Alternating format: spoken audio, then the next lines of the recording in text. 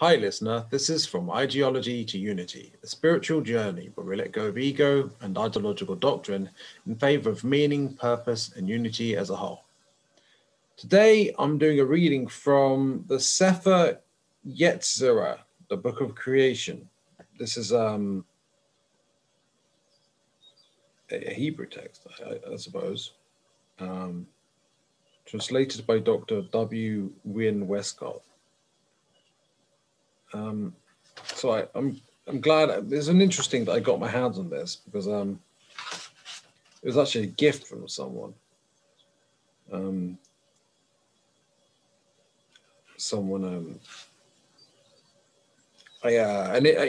distant relative, or not distant relative. Yeah, I suppose a relative who died, but yeah, I managed to get my hands on this anyway. It's pretty interesting. So.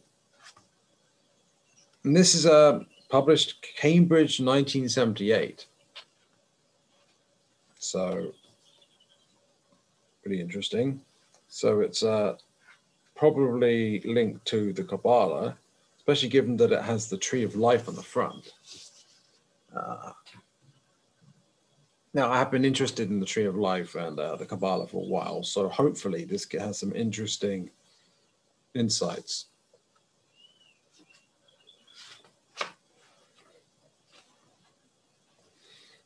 I don't really know much about this, so we're going to find out. So, any other interesting information?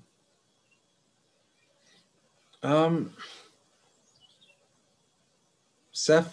Yetzirah, the Book of Formation and the 32 Paths of Wisdom, translated from the Hebrew and collated with Latin versions.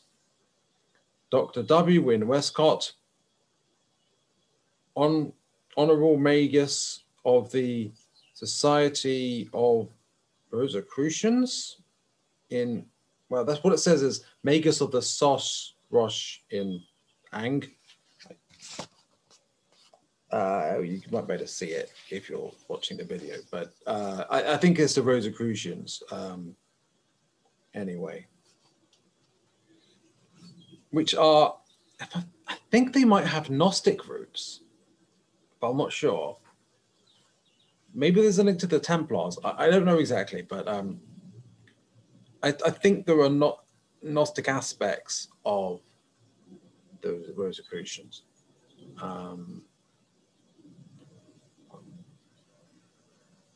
So, and that person is so Wynne Westcott is the author of a treatise on the Isaiah tablet, the ever-burning lamps of the ancients, and a monograph on suicide. So, yeah, that's interesting. So, introduction. The Sepher Yetzirah, or the Book of Formation, is perhaps the oldest philosophical treatise which is yet extant in the Hebrew language. The great interest which has been evinced in late years in the Hebrew Kabbalah and the modes of thought and doctrines allied to it has induced me to translate this volume from the original Hebrew texts and to collate them with the Latin versions of medieval authorities. 3 important books of the Zohar, or Splendor, which is the great storehouse of Kabbalistic teaching, have recently been, for the first time, translated into English by that skillful and erudite Kabbalist, my fellow student in occult science, Mr. S.L. McGregor Mathers. And this Sepher Yetzirah, in an English translation, is almost a necessary companion to these even more abstruse disquisitions. The 2 books indeed mutually explain each other. The Sepher Yetzirah is not in any sense a narrative of creation or a substitute Genesis, but it is a very ancient and instructive philosophical treatise on one aspect of the origin of the universe and mankind, an aspect at once archaic and essentially Hebrew. The grouping of the process of origin into an arrangement at once alphabetic and numerical is one only to be found in Semitic authors. Attention must be called to the essential peculiarity of Hebrew doctrines. The inextricable and necessary association of numbers and letters, and every letter suggesting a number. Every letter suggesting a number, and it says published by G. Redway, London, this introduction. So there we go. Every letter suggesting a number, and every group of letters having a numerical signification. So that is pretty interesting. There's a sort of what, symbolic numerology there or something. Interesting. As vital as its literal meaning. So obviously symbolism is very important here. The principles involved in the Hebraic reversal of letters and their substitution by others on definite schemes should also be studied and borne in mind. It reminds me of the idea of the idea of reversing tarot cards. I don't know, just seemed relevant somehow. It is exactly on these principles that the groundwork idea of this disquisition rests. And these principles may be traced throughout the Kabbalist, pardon me, the Kabbalistic volumes which have succeeded it in point of time and development, which are now associated together in one volume known as the Zohar, or the Book of Splendor, a collection of treaties which is in the main concerned with essential dignities of the Godhead and with the emanations which have sprung therefrom, with the doctrine of the Sephiroth and the essences of macroprospus and microprospus. The Sepher Yetzirah, on the other hand, is mainly concerned with our universe and with the microcosm. So keep in mind, definitely reminds me of the idea of the Hermetic principle of correspondence. As above, so below, as below, so above. And that certainly does relate to the macrocosm and microcosm. Also note that if you've read or heard my episode on the, if you've read the Emerald Tablets, if you've heard about it or anything, you might know that the Emerald Tablet of Hermes, I can't remember the other second name, Trismegistus or something, then the microcosm and macrocosm is very much referred to, and it does relate to law of correspondence, I'm pretty sure. Right. Hebrew tradition assigns the doctrines of the oldest portions of the Zohar to a date antecedent to the building of the Second Temple. But Rabbi Simeon ben Jochai, who lived in the reign of Titus, AD 70 to 80, is considered to have been the first to commit to these to writing. And Rabbi Moses de Leon of Guadalajara in Spain, who died in 1305, certainly reproduced and published the Zohar. Ginsburg, speaking of the Zoharistic doctrines of the Ein Sof, says they were unknown until the 13th century, but he does not deny the great antiquity of the Sepher Yetzirah, in which it will be noted the Ein Sofer and the Ein Sof are not mentioned. I suggest, however, that this omission is no proof that the doctrines of Ein Sofer and Ein Sof did not then exist, because it is a reasonable supposition that the Sepher Yetzirah was the volume assigned to the Yetziratic world, the third of the four Kabbalistic worlds of emanation, while the Metzaref, look, I'm probably butchering pronunciation, that's just going to have to be how it is concerned with the Asiatic fourth or lowest world of shells, and is on the face of it an alchemical treatise.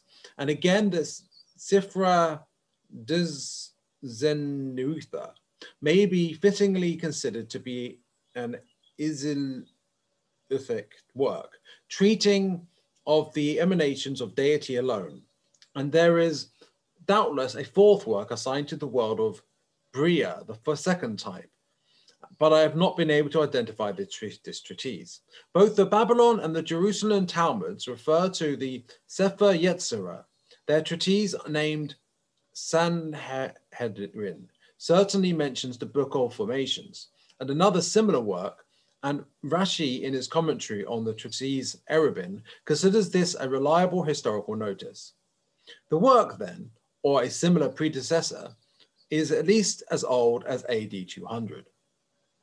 Other positive historical notices are those of Sadja Gaon, who died AD 940, and Judah Halevi, AD 1150.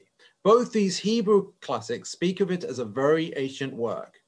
The most generally accepted modern opinion is that the author was Rabbi Akiba, who lived at the time of Emperor Hadrian, AD 120. Graetz, however, assigns it to early Gnostic times, 3rd or 4th century, and Zun speaks of it as post-Talmudical and belonging to the Geonic period, 700 to 1000 AD. And it's not surprising that the Gnostics are involved in this on some level. Rubinson in the Bibliotheca Sacra speaks of this latter idea as having no real basis. The Talmuds were first collected into a concrete whole and printed in Venice, 1520 AD. The Zohar was first printed in Mantua in 1558, again in Cremona, 1560, and at Lublin, 1623, and a 4th edition by Knorr von Rosenroth at Sulzbach in 1684. Some parts are not very ancient, since some versions mention the Crusades. 6 extant Hebrew editions of the Sepher Yetzirah were collected and printed at Lemberg in 1860. The oldest of these 6 recensions was that of the Saadia Gaon, who died 940 AD. Commentaries by Judah Halevi and by Ibn Ezra of the 12th century are also known. These are now to be found in the best libraries. Several Latin versions, viz. That of Guillemus Postellus, 1552, Paris. One by Johann Pistorius and his Artis Kabbalistae, Thomas, 1587. Basil, and a 3rd by Johann St. Rit Angelius, 1642, Amsterdam. This latter gives both Hebrew and Latin, and also 32 paths, a supplement. Something about 32 paths gives me a sort of Buddhist vibe, but that may well be a coincidence. Oriental superposition. Where was I? Oh, yeah, I entirely skipped 2 pages. Pardon me. Sticking pages there. Right. There is also a good German translation by, actually, it's making me wonder, like, how much of this introduction do I really want to read out? I suggest you be patient with me. It won't be long. There was also a good German translation by Johann Friedrich von Meyer, dated 1830. Quite recently, and since the completion of my translation, my attention has been drawn to a version by Isidor Kazlich, in which he has reproduced many of the valuable annotations of Meyer. The edition which I now offer is fundamentally that of the ancient Hebrew codices translated into English and collated by the Latin versions of Pistorius, Postellus, and Ritangelius.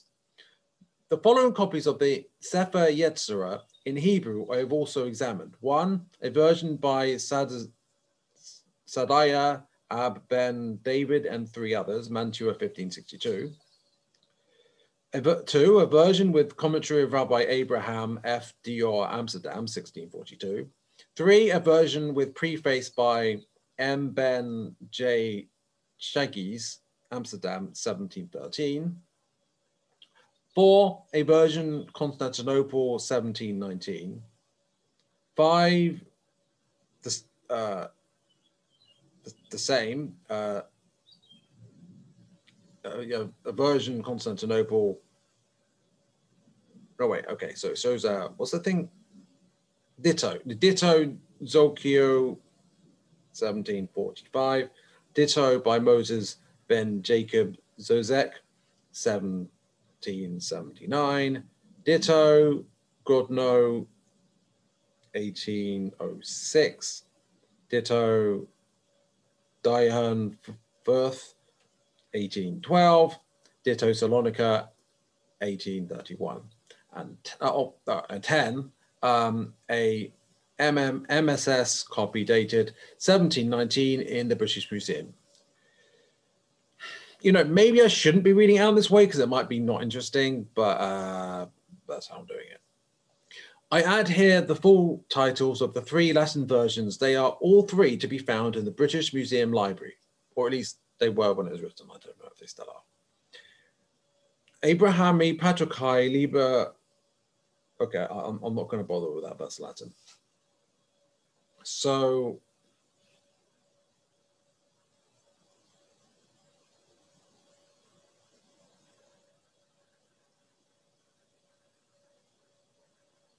in Thomas Primus of Art, I'm going to skip out a little bit here because it was Latin, but in Thomas Primus of Artis Kabbalistae, hoc est reconditae theologicae et philosophiae scriptorum, Balasai 1587, is found in Liber de Creatione Capastinis, Hebracae Sepher. Okay, I'm not sure about all these details, to be honest.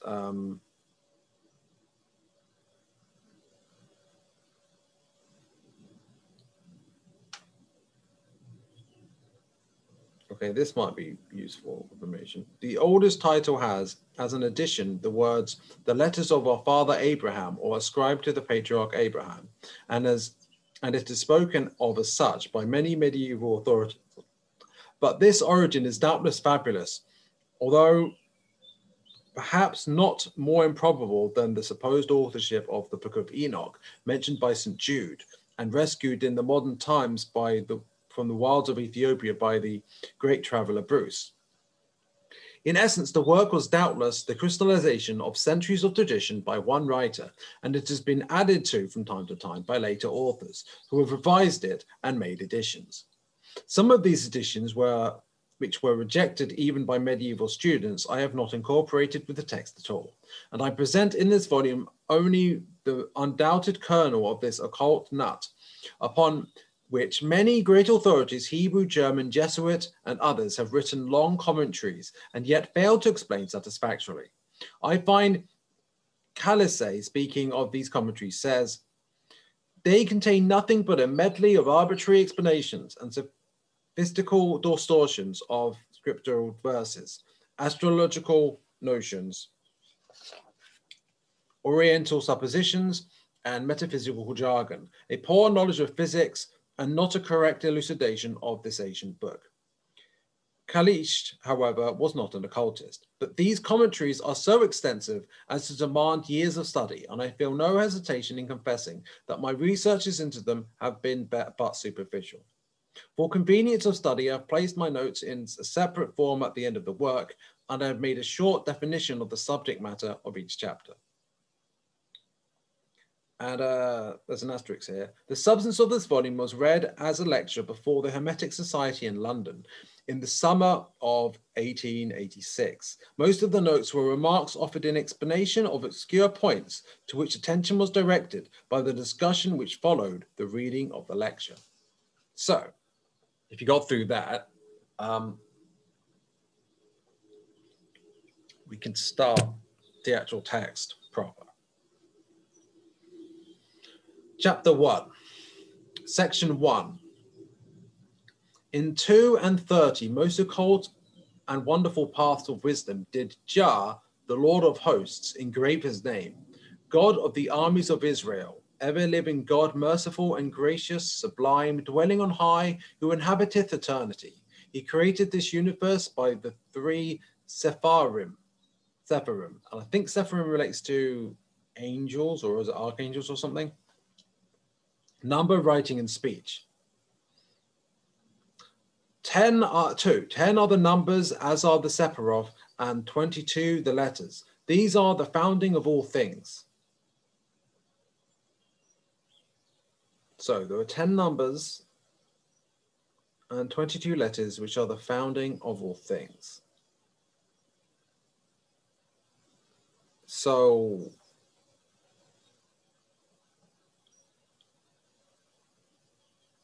I imagine the Godhead, out from the Godhead came forth frequencies in the form of numbers and letters, 10 of them and 22 letters, 10 numbers, 22 letters. And perhaps it was the first emanation of creation, the voice of, or vibration of source, perhaps. That's one way to interpret it. That's just what came to me. So, one of these letters, 3 are mothers, 7 are double, and 12 are simple.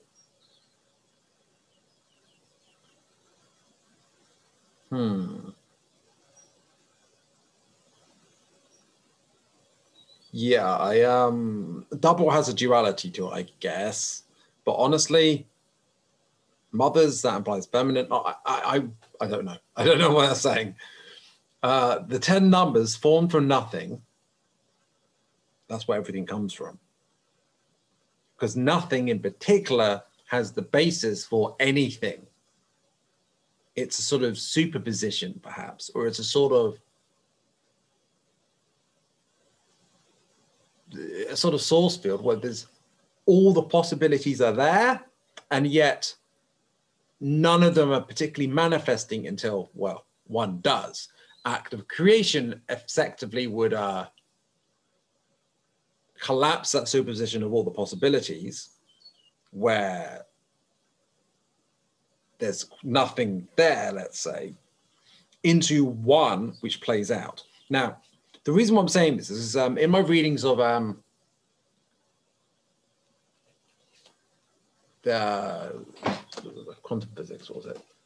Quantum Theory and Free Will by Henry P. Stapp, which I recommend. It went into process 1 and process 2, which are talked about, the concepts were introduced by von Neumann, the physicist. And what essentially is that, well, if you look at it, Copenhagen interpretation of quantum physics as a description of reality, which would make sense, as opposed to just sort of a set of formulas to use, then what it would mean is that process 2 is the Schrödinger equation playing out, the laws of physics just playing out, basically. But process 1 is, this involves the Born rule, and I don't know if you have any idea what that is, but it is effectively the, quote, choice of which possibility it is. And if you can count the pantheism that we're all one and that it's all one, then essentially, whether it's nature or our conscious mind making a decision, does not really difference. It's all conscious infinity, right? It's all consciousness that chooses the outcome.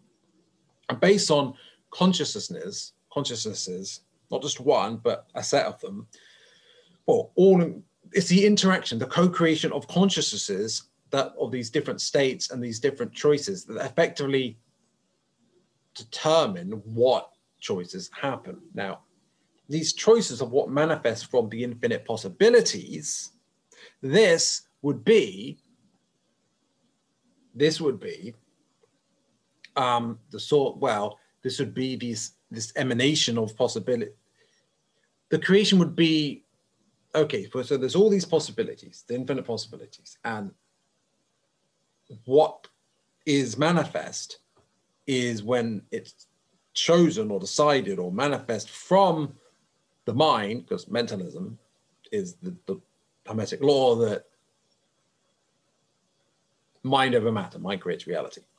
So the conscious infinity will create by process 1, and of all these different possibilities, a process 2 will play out. And that will operate according to, let's say, the law of physics. But which it is beyond physics. Now, this is relevant, I would say, because I'm pretty sure there was a reason why it was relevant. well, these letters and numbers are the foundation of all things, right? But where do they come from? Well, you could say God or source, right? And there was something else here that gave me that impression. Or maybe not, but it felt right, so I'm going to just go with that. And it seems that in the original moment of creation, there were certain numbers and letters that came to be. Perhaps 10 numbers and 22 letters. Now, what do we know about numerology? In numerology, which is essentially the mystical art of the symbolic meaning of numbers, you could say there are 10. Well, I mean, some people might say there's 9, right? Because 10 is arguably 1 and 0, but what is 0? It kind of represents the Ouroboros infinity, and 1. So maybe it's not just, maybe 1 is like, 1 could be seen as everything being 1 and the creator, but 0 is like, it kind of is 1 as well, but 0 is more unity. But what's the difference between oneness and unity? I mean, it's kind of similar. Like, I don't know, but you could potentially make the case for there being 10 numbers, not 9. I don't know exactly what the basis would be, but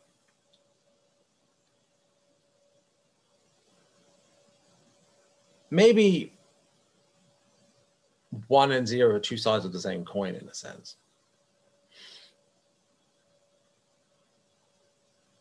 Perhaps the 0 is the nothingness from which the creation comes from, which is 1. I don't know. This is speculation. So the 10 numbers formed from nothing. That's why I was talking about this, wasn't it? I was talking about the conscious nothing, everything coming from nothingness, the infinite possibilities, where nothing in particular is true, but anything in particular can come from, which also links to the nothingness spoken of in Taoism and in Asian ideas like Buddhism. This nothingness being the root of everything. Well, the 10 numbers formed from nothing, and they were formed from God. So God is nothing. But what is nothing? It's potentially anything, the infinite potentiality, the infinite possibilities. So God is nothing and everything.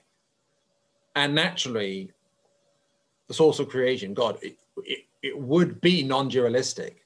It would be, because duality isn't the whole, it's two. Whereas the source of everything is the one. So, was it the 0? I think you see what I'm saying anyway. So the 10 numbers formed from nothing are the Decad.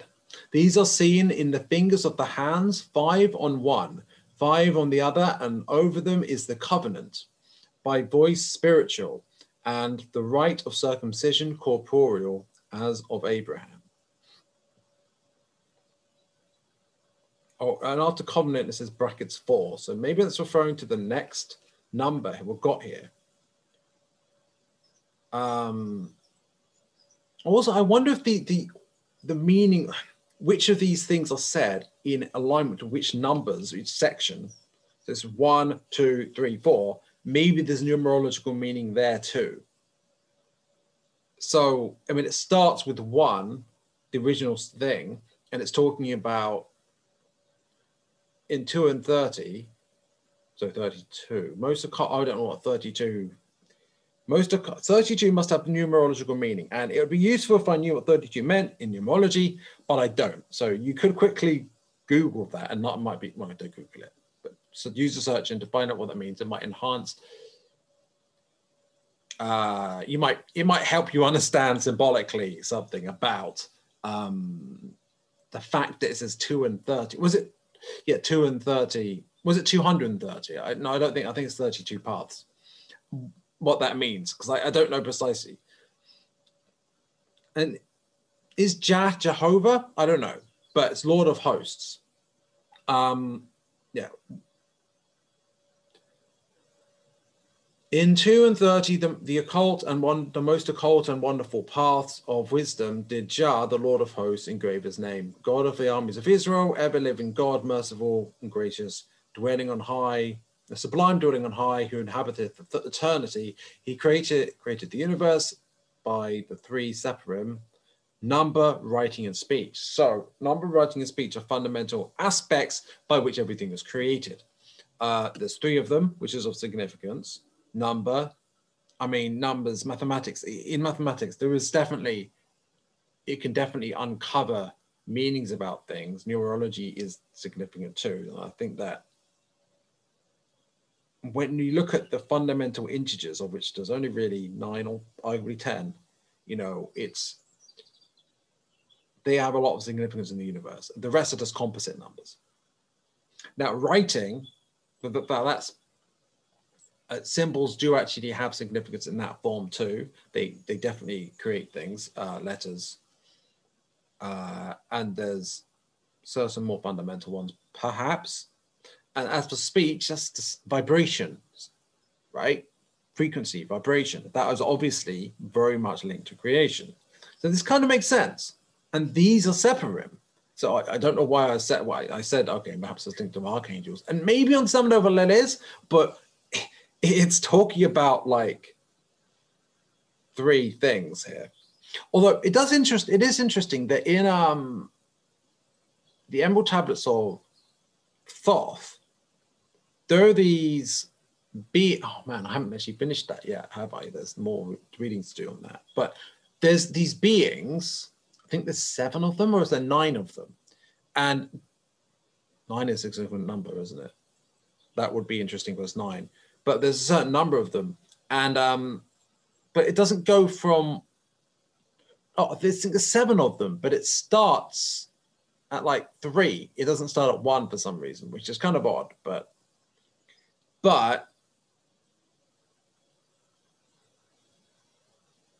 they were relating to certain things. I wonder if that's related. I don't know. Anyway, so that's 1. And it's talking about the original creation of how it was created. And it would be number 1, section 1, where it's talking about that. The original first act of creation, it makes sense. 2, might involve duality, who knows? 10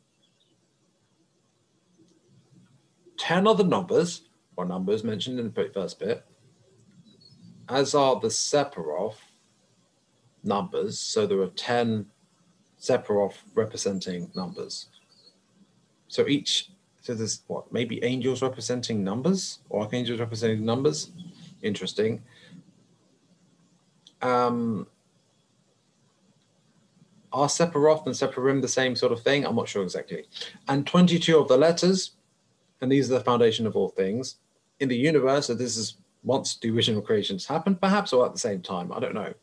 Of these letters, 3 are mothers, 7 are double, and 12 are simple. Okay, well, there perhaps is a reason why that's in number 2, but there we go. 3, the 10 numbers are formed for nothing, and are the Decad, obviously related to 10. These are seen in the fingers of your hands, which is really interesting that, you know, yeah, I mean, it's counting a thumb as fingers, but, you know, digits. That is symbolically significant, I guess, suppose. And yeah, it seems significant. The covenant is referring to the Bible. No, it's not the Bible, the Torah, you know, in some way, but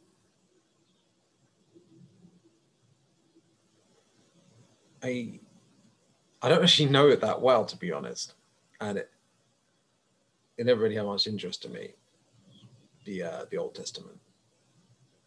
And the covenant might relate to circumcision. And it does mention that. I don't even know what symbolically circumcision is meant to represent or why it's done, just that it's done. So if I knew that, I could maybe give some interesting insight on that, but I don't. So there we go. It's as corporeal as of Abraham. So it's a corporeal representation of something symbolic. And that's why it's done. Okay. 10, 4, and that represents 3, which is what, unison of opposites somehow? I don't know. 4, 10 of the 8 numbers of the ineffable Sephiroth, 10 and not 9, 10 and not 11. Learn this wisdom and be wise in the understanding of it. Investigate these numbers.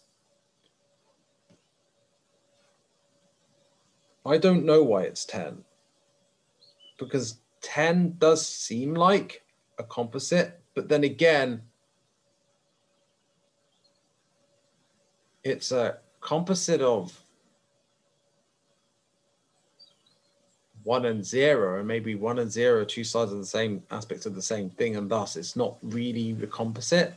And so maybe there's a 1 on either side of infinity, or a 1 on either side of creation somehow, like bookmarks, bookends, like telomeres.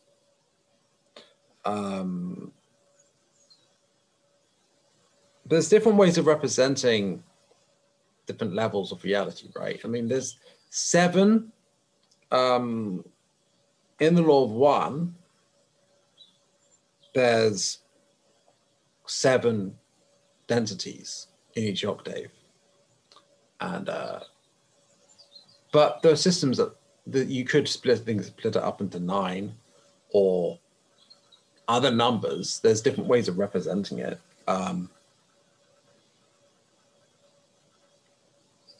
So technically you could say it's arbitrary, because on some level, because you can infinitely divide it up. But given that there's only a certain amount of fundamental integers that the rest come from, maybe it would make sense not to go beyond 10 in terms of how many you divide up into. But it does say not 9, as if some people might mistake it as being 9. And I don't know why it's 10 or not 9. And that's intriguing to me. Because in certain new numerology, it seems that it goes up to 9. Like 999 is a really significant number, but not 10. 10 is 1. I think, in numerology. So, and draw knowledge from them. Fix the design in its purity and pass it from it to its creator seated on his throne. And this is 5 in brackets. Learn this wisdom and be wise in the understanding of it. Investigate these numbers and draw knowledge from those numbers. Fix the design in its purity and pass it to its creator seated on his throne.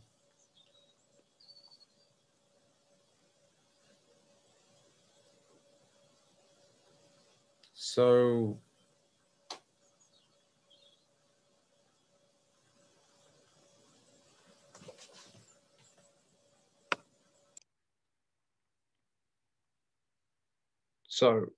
yeah, sorry, I just had a brief break there. Draw knowledge from them, fix the design in its purity, and pass from it to its creator seated on his throne. So we learn wisdom and understanding, and we investigate numbers, draw knowledge, fix the design in its purity. So suppose that might be correcting impurity into purity or something. But then we do all that, and then we pass it back to the creator. So it's like allowing the creator to gain experience, at least if I look at it in law 1 terms. So it's a service for the creator in a sense. 5, these 10 numbers beyond the infinite one have the boundless realms, boundless origin and end, an abyss of good and one of evil, boundless height and depth, east and west, north and south, and only one God and King, faithful, forever seated on his throne, shall rule over all forever and ever. The infinite creator, the source of all things, all that is. These 10 Sephiroth, which are ineffable, whose appearance is like scintillating flames, have no end but are infinite. The word of God is in them, and as they burst forth, as they return, they obey the divine command, rushing along as a whirlwind and returning to prostrate themselves at his throne. I recall there's a being in the Immortalities of Thoth described as like appearing like a flame, or at least a figure of flame. So that's interesting.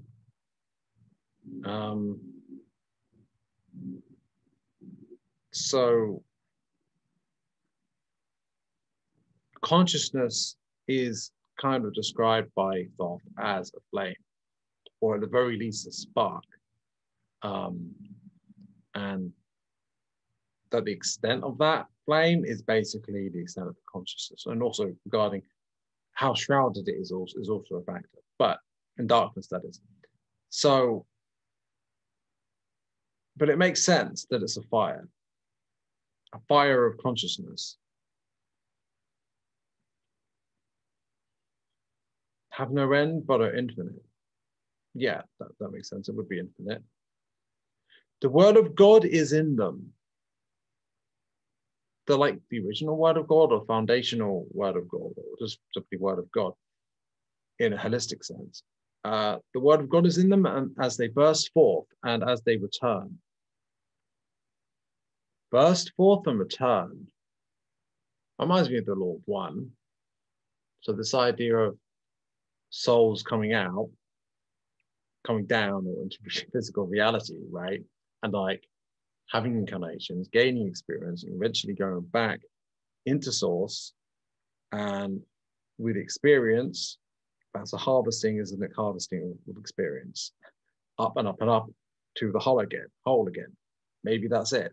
And maybe before it goes all into source directly, it goes into 10 separate Sephiroth, which then from there goes from Sephiroth up into the overall unity of all things, perhaps.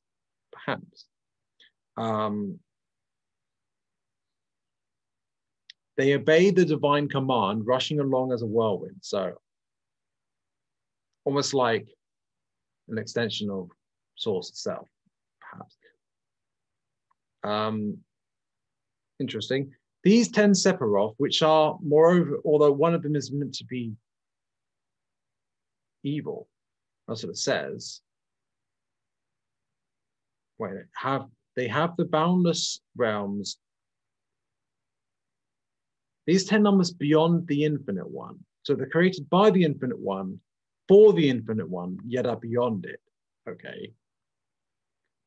Beyond infinity. That's interesting. But and they themselves are infinite. Interesting. Very interesting. Boundless origin and end, so kind of beyond time in a sense. And an abyss of good and one of evil. So an abyss of good and an abyss of evil. Why didn't it say one of good and one of evil though? Boundless height and depth.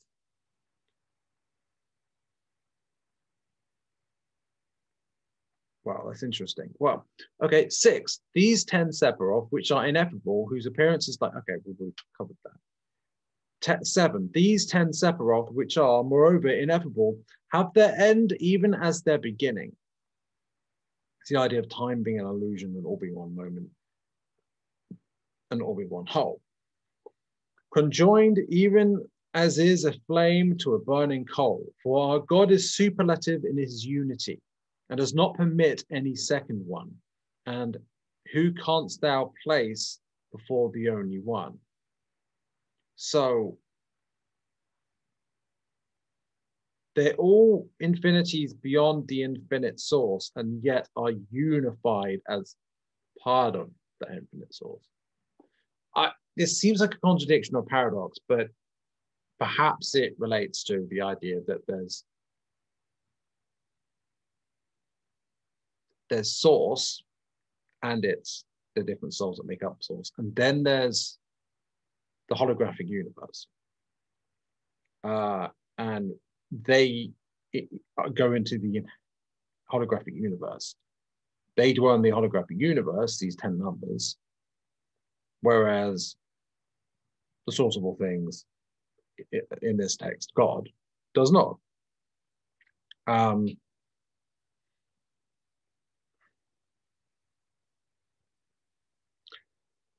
as yet to this decad of the Sephiroth, restrain thy lips from comment. Oh, I already did comment, so. And thy mind from thought of them. And if thy heart fail thee, return to thy place, for it is written, the living creatures ran and returned, and on this wise was the covenant made with us.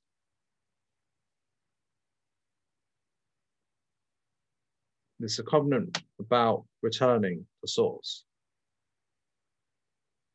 And the breaking of the covenant is trying to delay it or rebel against that. We should be served as a self, maybe? I think that's a bit tenuous, that interpretation. So 9, these are the 10 emanations of number. 1 is the spirit of the living God. Blessed and more blessed be the name of the living God of ages. The Holy Spirit is his voice, his spirit, and his word. So they're all different. These are 10 emanations of the one. Numerologically, that makes sense. And just in terms of the idea of the symbolism of the monad, right? And the unity and everything from one. It just makes sense to me. I mean, unity is a very big theme of my podcast. If you've been listening to my podcast or watching it, you'd know what I'm talking about. Why one immediately doesn't, like, it resonates in that way to me. So the Holy Spirit is his voice, his spirit, and his word. But the Godhead might be the origin of even the Holy Spirit, right? So the Holy Spirit, you cannot reduce all that is to the Holy Spirit, right? 10, second from the Spirit he made air and formed it for speech, 22 letters, 3 of which are mothers, A, M, S, H, 7 are double, B, G, D, K, P, R, T, and 12 are single, E, B, Z, C, H, H, I, L, N, S, O, T, Z, Q. The reason why some of them are double letters is that it's translated. In Hebrew, it's very much likely that those sounds have their own symbols. Because they've got a different form of alphabet. If I remember correctly, it's a type of alphabet. Well, it's not technically an alphabet, but it's a type of language called written language called an abjad, which is actually similar to Arabic in some respects, in the sense that it's an abjad. Anyway, so it doesn't have vowels, or at least, okay, what it has is consonant symbols, and then it has little things above and below that represent the vowels, right? And anyway, aside from that, certain sounds, they represent as actually just a symbol for that. In fact, it's kind of weird that in English, they've got 2 letters for one sound. Why? Why don't we just have one letter? Like, we could just use the Norse symbol for TH, for example. Like, anyway, there's a Norse symbol for the, but whatever. And TZ as well. That's probably something we don't really use in our language much, but Yeah. But the spirit is the first among these.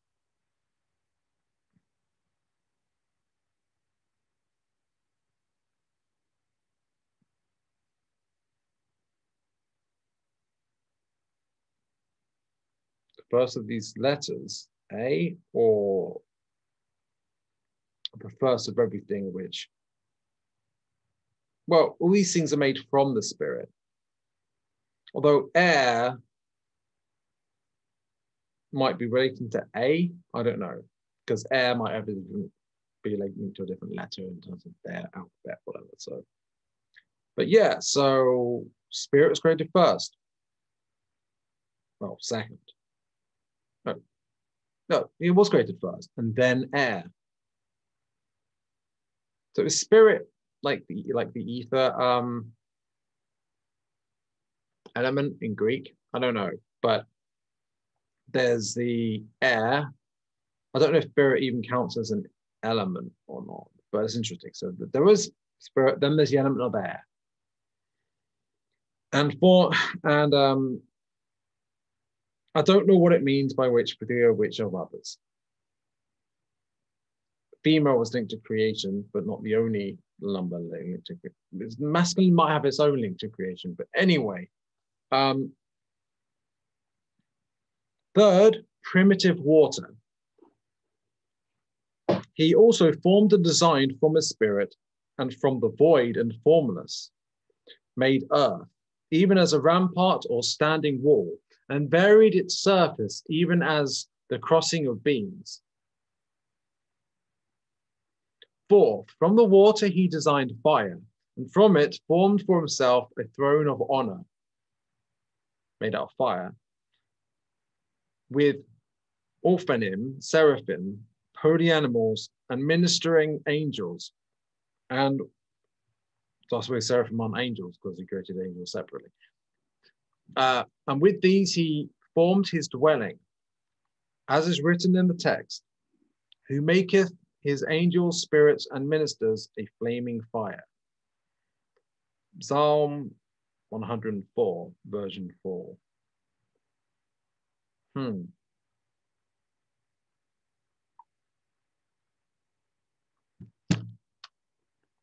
I'd say it does make more sense than the Bible. It really does. He selected 3 letters from the simple ones and sealed them as forming his great name, IHU.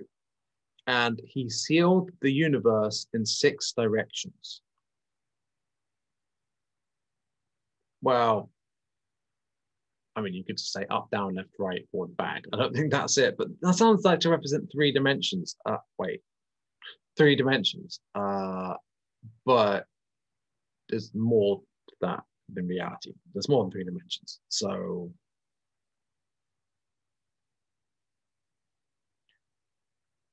anyway, it says 5. He looked above and sealed the height with IHU. He looked below and sealed the deep with IUH. He looked forward and sealed the east with HIU. He looked backwards and sealed the west with UHI. He looked to the right and sealed the south with UIH. He looked to the left and sealed the north with HUI. 12. These are the 10 ineffable existences. The spirit of the living God, air, water, fire, height and depth, east and west, north and south. And these 10 are, I would say, my impression is that these are the Sephiroth. So they're the numbers and they represent the order in which things were created. And that must be significant.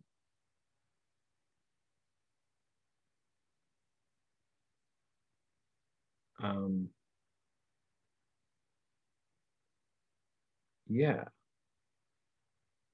It's almost like it's a spell, given that it's sealed in different directions. But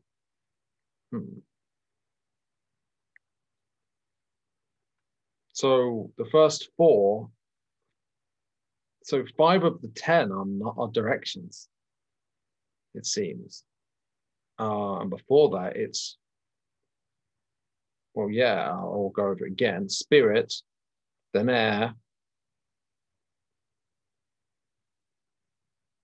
then water, then fire. That's 4 of them. Spirit, air, water, fire. That's 4.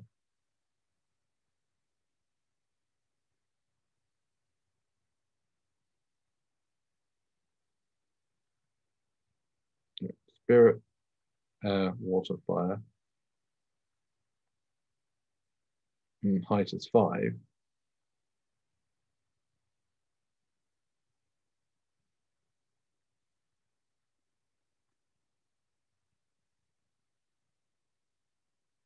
Yeah, there's 6 directions actually, obviously. Yeah, and that makes 10. Interesting. Chapter 2, section 1. The foundations are the 22 letters, 3 mothers, 7 double, and 12 single letters. 3 mothers, namely AMSH. These are, or AMH. These are air, water, and fire. Mute as water, hissing as fire, and air of a spiritual type. Is the tongue of a balance standing erect between them, pointing out the equilibrium which stands. What, so a pyramid?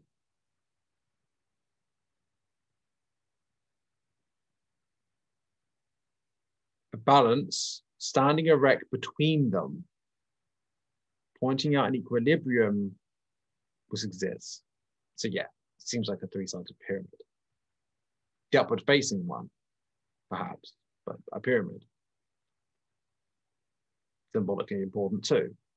He hath formed, weighed, and transmuted, composed, and created these 22 letters, every living being and every soul yet uncreated. Even the uncreated ones. Everything. All of the possibilities. Already like formulated before they're manifest. Or let's say created. Because all the possibilities are already there. Time is illusion anyway, so that's the Akashic record, right? Everything that is and will be, right? Right, see if I can get to the next page without skipping to, because they're sticking. Right, okay, so 22 letters are formed by the voice and pressed on the air and audibly uttered in 5 situations. In the throat, guttural sounds, in the palate, palatals, by the tongue, linguals, through the teeth, dentals, and by the lips, labial sounds. So different types of sounds we make are fundamentally linked to the nature of creation itself, it seems, or at least that's what it's saying. Interesting. So the idea that we are created in line with the formulation of the universe, and the idea of as above, so below, fundamentally in light with that, it makes sense, right? Everything corresponds to everything else, right? At every level of existence. And why wouldn't we be created with those same kind of, in a way that corresponds to the universe of itself on the highest level? So yeah. These 22 letters, the foundations, he arranged as on a sphere, representing the whole, right? And a Eurobolus, but 3D. So with 231 modes of entrance. Again, if you could look up the numerology of that number, 231, you might find something interesting. I don't even know it's fine because it's just not practical while I'm recording to look that up. It's just not. I don't think. I mean, I could do it, but you'd be waiting for me while I'm looking it up. So yeah, I'm not doing that. If the sphere be rotated forwards, good is implied. If in a retrograde manner, evil is intended. what it reminded me of just there is actually the idea of a spiral, spiraling up or spiraling down, or going up a spiral or down a spiral, but just on a spiral that, if a spiral is 3 dimensions of a circle that repeats but going up, if you get a sphere that spirals 5-dimensionally, and you spiral up, no, forwards, say, well, that's good, in inverted commas. And if you spiral 5-dimensionally backwards, then that's evil. Seems to refer to the polarity of service to self and service to others, right? So, no, service to others and service to self.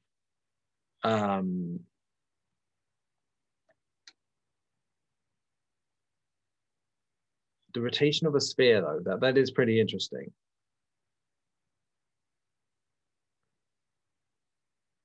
They're interesting. If a sphere itself is rolling, the trajectory of that rolling sphere creates a line. And suppose that line goes in a circle. And that circle, when it reaches where it started, is actually either higher or lower based on whether it's, well, moving forwards or back. Because if it's going backwards, then that would be like the hero's journey in reverse. I don't know. I just thought the idea, you just like create the ball rolling would fundamentally roll on the trajectory. Yeah. So, for he indeed shewed the mode of combination of the letters, each with each, aleph with all, and all with aleph. Thus, in combining all together in pairs, are produced these 231 gates of knowledge. So a whole bunch of pairs, yet they create an odd number. It might be a whole bunch of pairs plus the one that's original, maybe. Or maybe something else is going on. But unison of opposites seems to be suggested in duality, because wherever there's duality, there's one. But the one of each of those dualities is the same one, right? So maybe because the whole, the one, that is, all opposites are united in the same unity, right? And all of that together forms a sphere. Are you seeing that in your mind's eye? If you look at the North Pole, for example, you see a whole bunch of lines going around in different trajectories, making a sphere. And where they connect is represents a whole, right? But then that would mean they connect in 2 places.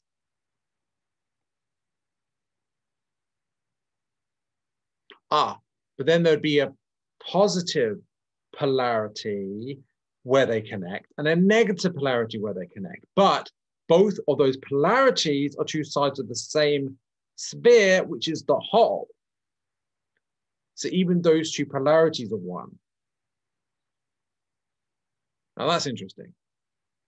Anyway, and from nothingness did he make something, and all forms of speech and every created thing. From the empty void, he made the solid earth, and from the non-existent, he brought forth light. Which reminds me of the idea of what I was saying at the beginning of everything coming from nothing, and yet nothing being everything, because it's all the potentialities. Because it's nothing in particular, and because that's like you could say the source field, you could say the Akashic record, or you could say the quantum, what is it? Superposition, I suppose. Those are different ways of looking at it. Well, I don't know. Well, it's one way of looking at it, I suppose. Life was brought forth from the non-existent, and yet the non-existent at that point already formulated possibilities, because it said,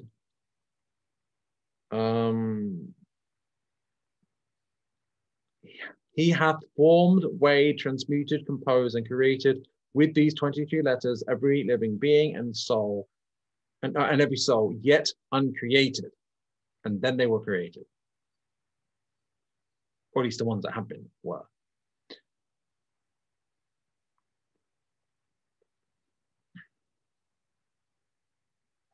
He hewed, as it were, immense columns or colossal pillars out of the intangible air and from the empty space.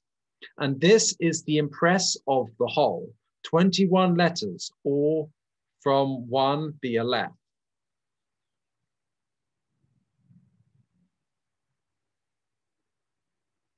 The Alpha.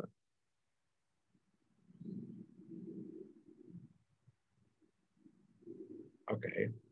And as just like everything comes from one, every letter comes from one, the Alpha.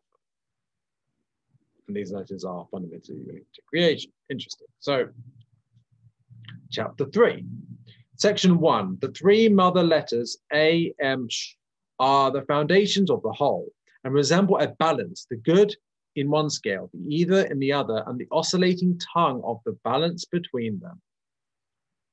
Now, I like that, right? That's so like Taoist, right?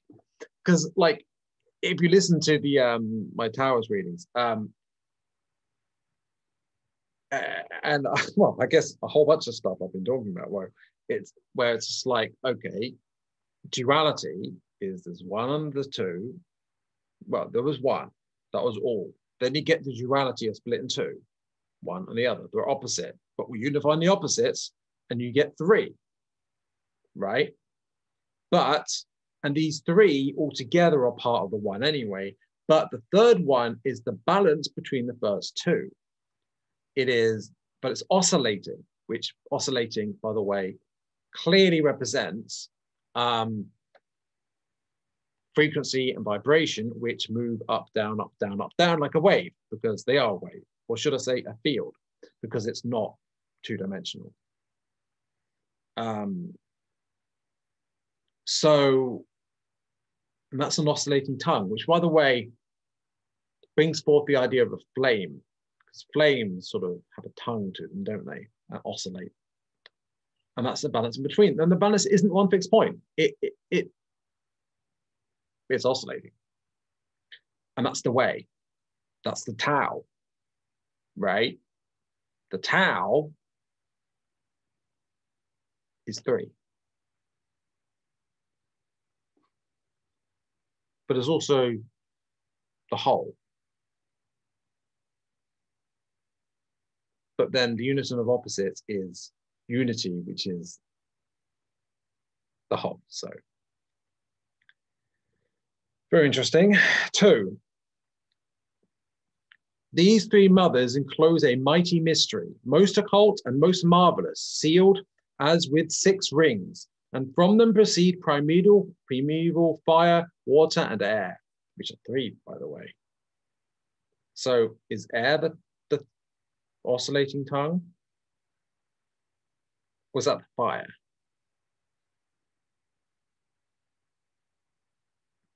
I think to remember the fire was created, the third one created. So 3 might be the fire. Air is the 1. No, wait. The first of there's 3 elements, but before that was spirit. If you ignore spirit, then that would be, there's the 1 and the whole as the whole. Then there's the elements 1, air, 2, water, 3, fire. Fire,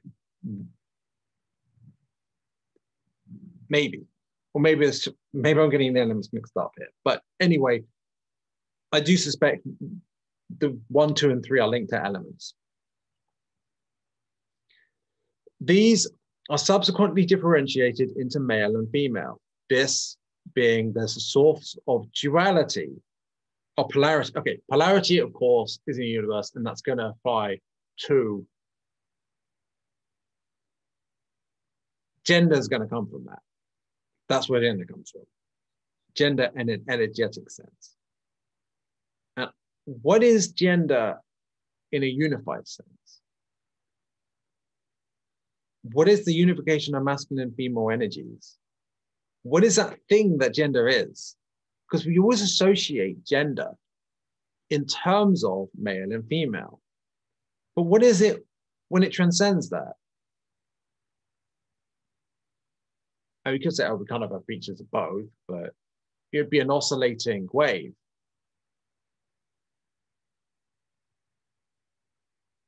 With features of both. Oscillating between them, an oscillating tongue of the balance between them.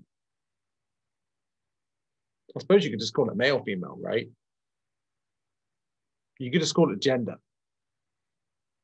But it's a different understanding of gender. It's non-dualistic gender or unified gender. Anyway, so at first existed these three mothers. And there rose three masculine powers, and hence all things have originated. And there's six. Like the six directions, maybe. Maybe that's connected to the six directions addressed, maybe not. Three. The three mothers are A, M, Sh, which has already been mentioned.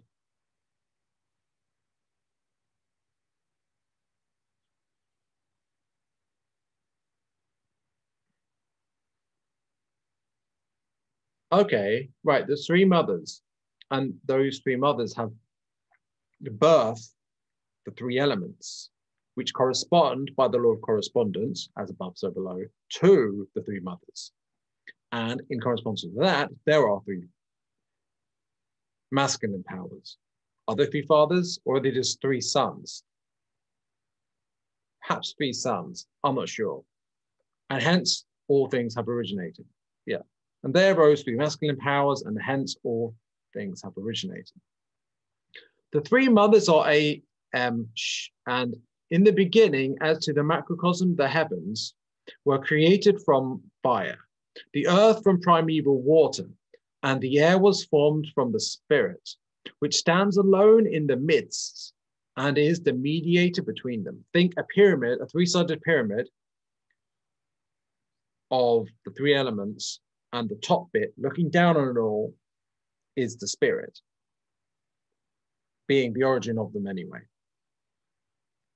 And in that light, and given that the physical holographic universe is formed from the two primordial elements, then it's spirit that ultimately creates the primordial elements and thus the holographic universe, which makes sense. And it mediates it. So that also makes sense. In the year, or as regards time, these three mothers represent heat, cold, and a temperate climate. The heat from the fire, the cold from the water, and the temperate state from the spiritual air, which again is an equalizer between them. Okay, so the air is the oscillating tongue of balance between them. And keep in mind, a fire is a fire, but it oscillates due to air, perhaps not by its nature inherently. I think that's true, but I'm not sure, but it makes sense. So yeah, so the air is the spirit, it's formed from the spirit, but is itself an element, and is the mediator, the oscillating tongue of balance between the two opposites, which are fire and water, which makes sense because one's hot, one's cold. They're a polarity. Yeah. So the heat, and also this is a correspondence. So they link between heat, cold, fire, water, laws correspondence, as above, so below. It makes sense. The cold from the water and the temperate, yeah, that's four. These three mothers again represent in the microcosm or human form, male and female, the head, the belly, and the chest. The head from the fire, the belly from the water, and the chest from the air lieth between them, which is why unity is linked to love, and love is linked to the heart, and air is linked to balance, and unity and integration, and that's where the heart is. So, okay, makes sense.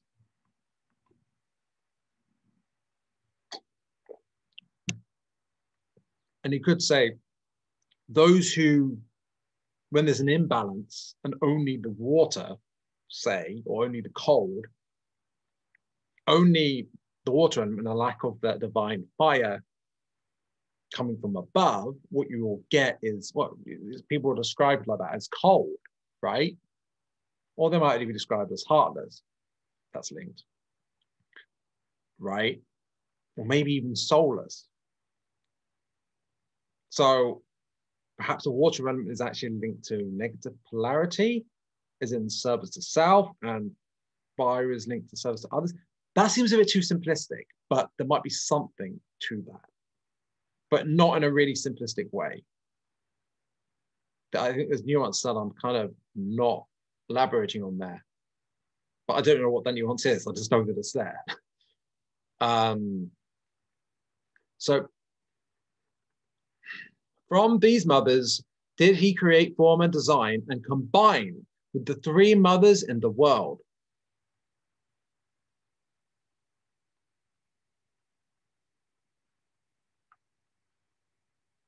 So there's three mothers in the world, but there's three mothers that aren't in the world, and they correspond to each other. And in the year and in man, both male and female. So time comes from that. And in humanity, both male and female come from that. And that's the root of polarity, perhaps. He caused Aleph to reign in the air and crowned it, and combined one with the other. And with these he sealed the air in the world, the temperate climate of the year, and the chest, the lungs for breathing air in man. The male with AMS and the female with SMA. Oh, I will add though that when I was talking about certain elements linked to self and service to others and stuff, that's when there's an imbalance, which is dualistic. The integration is obviously healthier.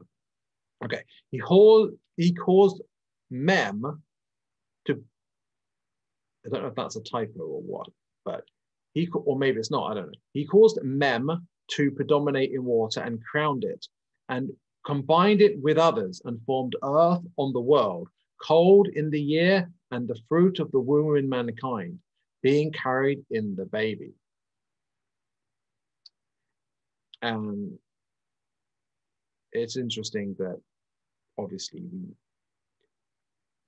when we design, in a sense, the incarnation beforehand on some level, we even, there's a divine act of creation in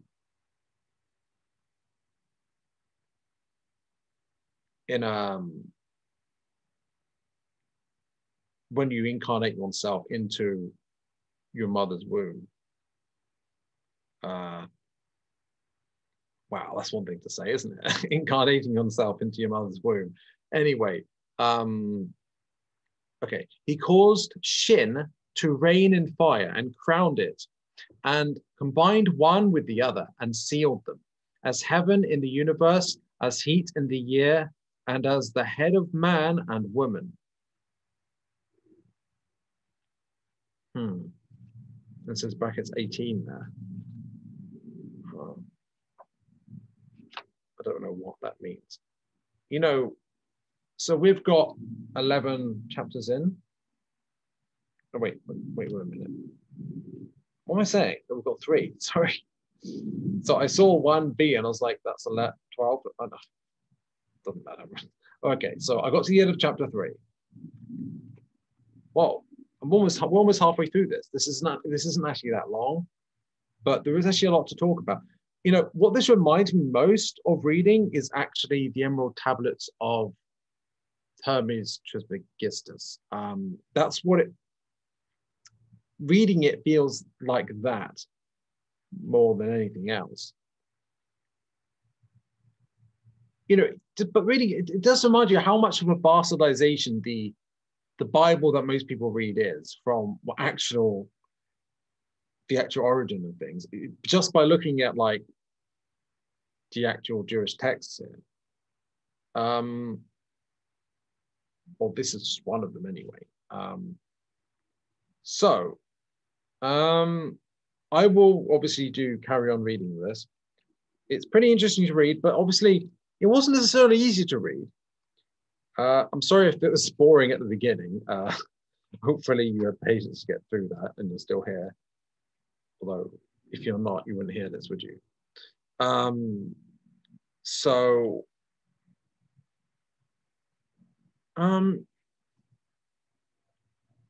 it's definitely very interesting to read. I'm glad I came across this, or it came to me, because I do think the synchronicity involved in me even getting this. So yeah. I hope you enjoyed it. I did, and bye for now.